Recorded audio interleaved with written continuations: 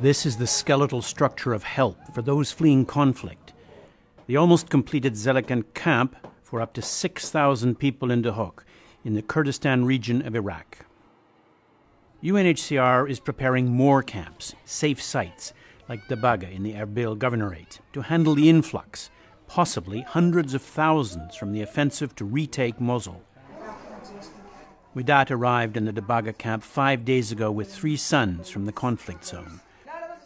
For more than 2 years under the extremists, she suffered. طلعنا مريضة أنا عندي سكر علاج ما ظل هناك علاج كله منتهي مفعوله محاصرين كل شيء ما بقى هناك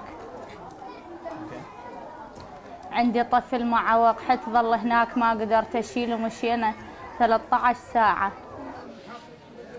Jamal waits as well. His trip out of the conflict zone was long and brutal. وقسم جثث لقيناها ملقوحة بالطريق يعني اللي طق عليهم الغام قبلنا اللي ميتين المهم زين فالحمد لله احنا وصلنا المخيم.